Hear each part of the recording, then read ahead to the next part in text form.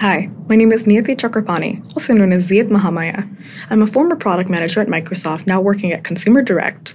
I'm the product manager for Hogo, a new app launching on October 20th, 2022 for consumer privacy and financial technology. You can learn more about us at hogo.com. The world is full of uncertainty, which leads to stress and real negative health effects.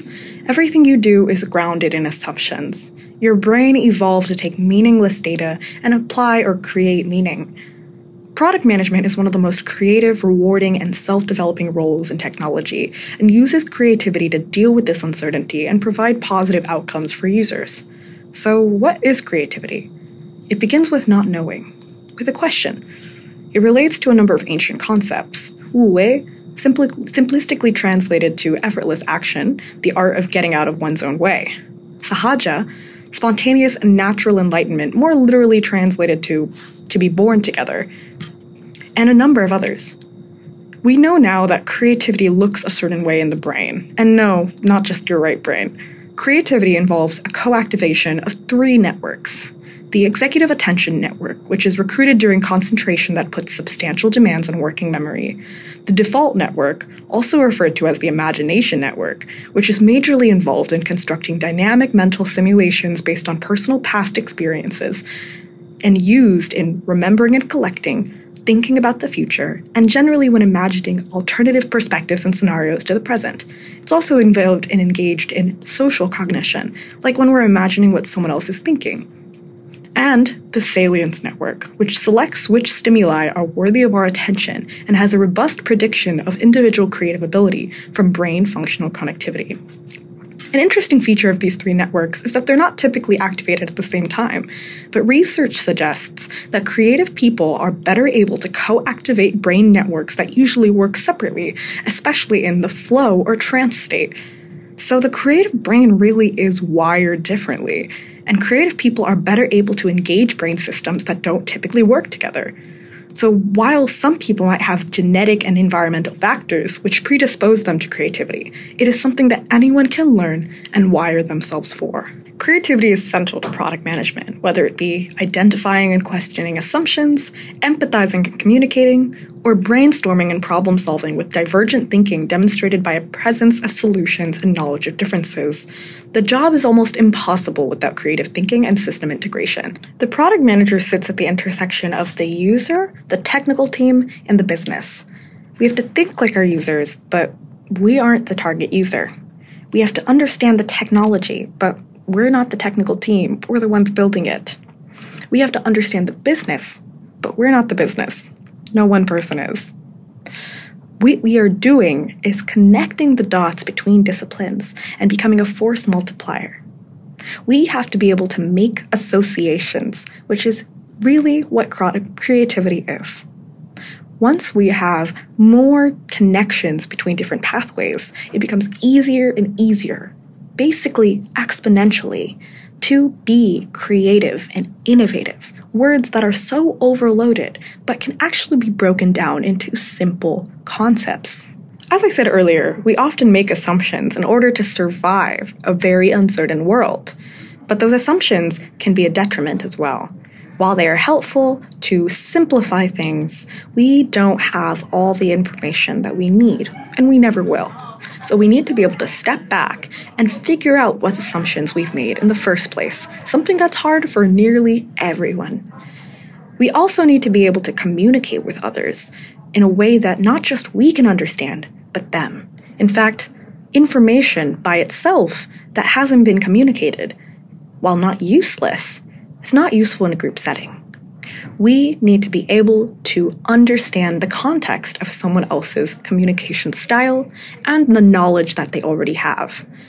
Now, we can't actually do that, but we can make assumptions that we then identify and investigate. Brainstorming and problem solving are maybe more obvious applications of creativity, but they're not easy. Even if you have an aptitude for problem solving or ideating, you need to be able to put constraints in order to use your time effectively, as well as think through a number of different types of solutions and understand the differences of them to optimize for the best solution. Anyone that's led a brainstorm knows that constraints make the process more efficient.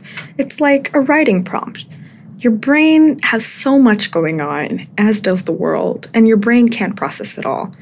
Giving your brain something to latch onto, to start, and to know where boundaries are helps the creative process. We have to be able to empathize with and know as best we can our user and come up with innovative solutions in order to meet their needs. Possibly solutions and probably solutions that they haven't even thought of themselves. And this cannot be done in a vacuum. This can't be done alone. A product manager is a team player. So part of the creative work is actually in teamwork in order to identify strengths, differences of opinion, and associations between opinions in order to come up with a solution. Moreover, a product manager needs to be aware of all aspects of the business, and especially in more lean teams, may even take on a role of marketing, sales, and more. And if you come from a creative background or want to develop more of a creative background, this can be directly applicable in ways that you might not have thought of. Writing, video editing, marketing skills, these are all valuable when it comes to writing specs, blogs, copy, and a bunch of other things. You often have to present your ideas in a creative way, even if you've already thought of a creative idea. Like we said, communicating is maybe more than half the battle. A great product manager is a force multiplier, someone who uses the impact of others to create more impact, and whose presence increases the impact that others are able to have. A great product manager also has a combination of divergent, convergent, inspective, and imaginative thinking, which you can imagine on a sort of graph. The inspect-imagine axis refers to how a PM will approach the problem, product, or project from a more pragmatic or realistic point of view to a more creative and imaginative point of view. Meanwhile, the divergent-convergent axis, which both are used, by the way, in brainstorming, refers to where to focus the attention, being the divergent and more open think, where a lot of ideas are explored, to a convergent or deep think, focusing on a single aspect or idea. We didn't touch on how inspecting and imagining are part of the brainstorming process specifically, but you can think about it in terms of creativity more generally. By crossing these axes, we can see a vast ocean of possibilities for a product manager to position themselves toward the product. In his lecture, Ken Sande presents 4 clusters that he calls the 4 mindsets of a product manager. The first one is the explorer mindset, which combines an imaginative point of view with a divergent way to see the world. The explorer defines a vision, seeks opportunities and solutions by looking away from the product itself, and often borrows these solutions from other products, similar or not from their own. It is ideal that an explorer product manager pursues multiple solutions concurrently, validating and testing these different ideas to fail fast and cheap. The second mindset is the analyst, who focuses on the aspects of the product and inspection, but sustains an open think standpoint or divergence. An analyst product manager is concerned about metrics, how to set them, and how to measure them. They're a data explorer and observer. A usual aspect of this kind of mindset is to interview customers.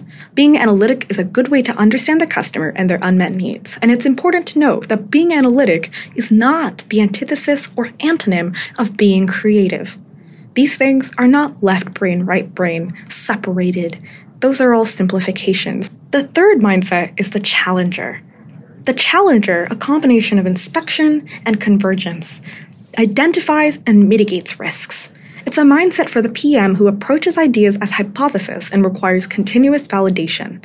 The challenger listens to problem finders and is always searching for ways to focus, prioritize, and cut. And last, but certainly not least, is the evangelist mindset, focusing on motivating the team and building support with a combination of convergent and imaginative thinking. Also note here that imagination and convergence are not opposites either. The evangelist communicates with all the stakeholders, understands different kinds of communication, and sets context. More importantly, they lose ownership over the product to the team, giving them all a sense of unit and engagement. You're likely more skilled in and prone to one mindset of being a product manager, but it's important as a well-rounded, great PM to be involved in them all, within one product or multiple. within one day, 1 week, 1 month, one career? I don't know. But you will have to use these different types of thinking as a well-rounded individual to make a great product. Creatives are also associated with higher levels of emotional intelligence, which makes it easier to empathize with customers, stakeholders, and team members by engaging, listening, and learning from them, which is the secret to building awesome products. Emotional intelligence is the ability to identify and manage your own emotions and the emotion of others. Emotional intelligence is generally said to include 4 core skills: emotional self-awareness, what I see plus my personal competence; social awareness, or empathy, what I see plus my social competence; self-management or motivation, what I do plus my personal competence; and relationship management or social skills, what I do plus my social competence. Creativity is also associated with resilience. Creatives feed off of adversity. They don't run from it, they embrace it. Adversity is where the creative process starts. A problem is nothing more than an opportunity to create something better, to see things differently, and to discover new paths forward. Creatives thrive on collaborating within diverse teams to hear a variety of perspectives because they know that these can lead to bigger and better ideas. So how do you build your creativity? Creativity appears when we allow for unconscious, unfiltered, or random sensations to arise in the flow state. Integrate your knowledge, create synaptic connections by finding associations between concepts. The more you have different sets of neurons firing to one another across pathways, the easier it is for those new pathways to fire next time, and the more pathways you now have to think through things. Also, schedule time for imagination, daydreaming, visualization, with constraints. In order to achieve flow, psychologist Mahai Csikszentmihalyi lays out the following 3 conditions. The goals are clear, the feedback is immediate, and a balance exists between opportunity and capacity.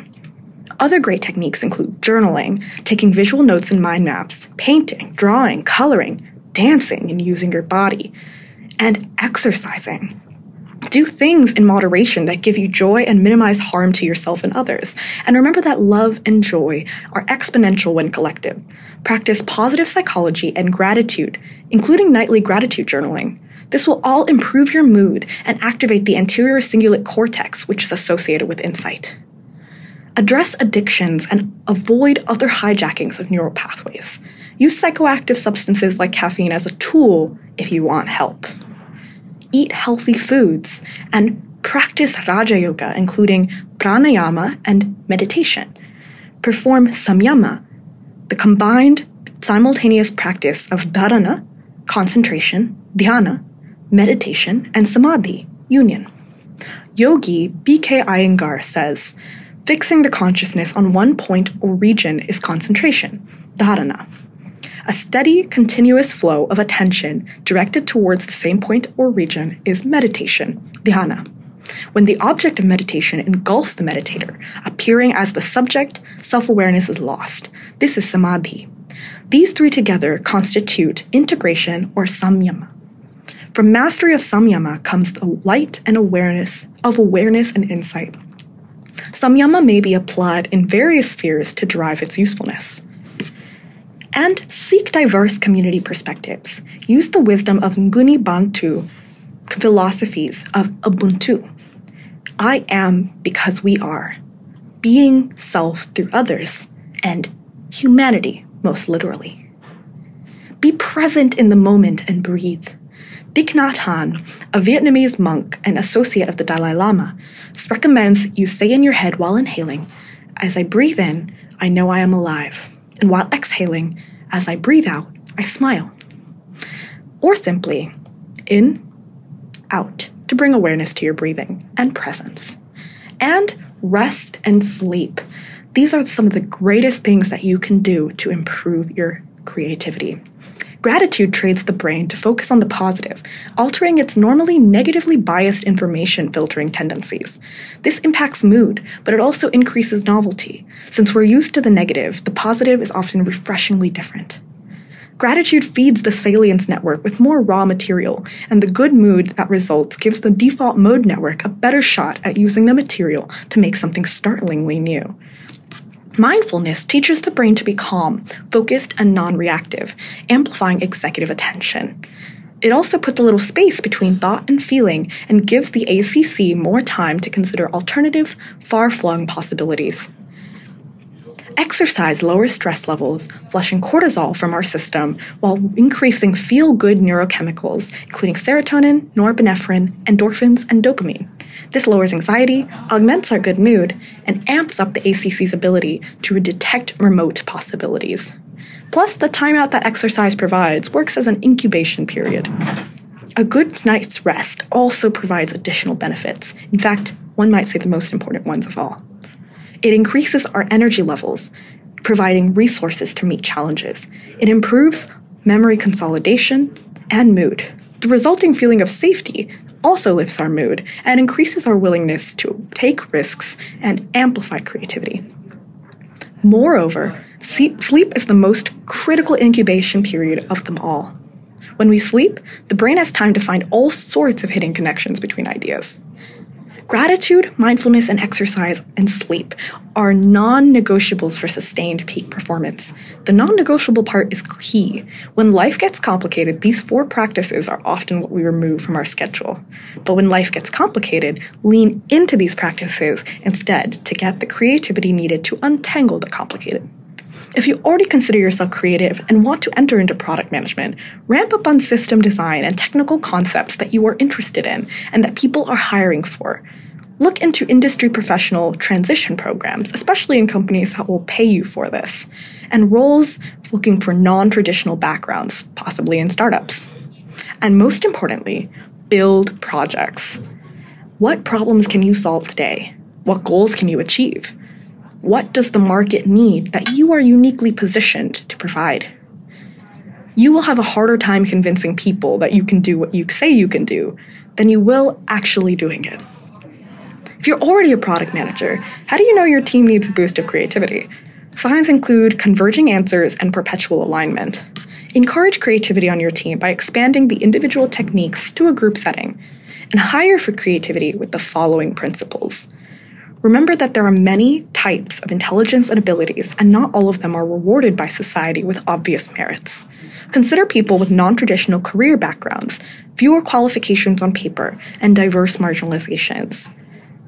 Ask candidates to make visual, verbal, kinetic, and other associations. Scout candidates on non-traditional platforms like social media, lower-tier colleges, and related, less skilled work. All of these terms are not things I agree on, but are used today. Test teamwork and collaboration by working on a problem together, as insight is rarely developed alone. Value passion. Make a creative job posting, maybe a riddle. Value diversity, including disability and different ability. Give candidates questions beforehand where they can showcase their ideas, but do not overwhelm them with too much work during their job search, or ask them to solve business problems for you without pay. Ask the same questions of all candidates and provide the same set of information for fairness. Always accommodate online interviews and proactively ask for candidates' accommodations, pronouns, and preferred names. Remove your ego and value differences. This might be the most important thing of them all. I'll conclude with a quote by Picasso. Everything you can imagine is real. Thank you for joining today. Now go out there and be creative.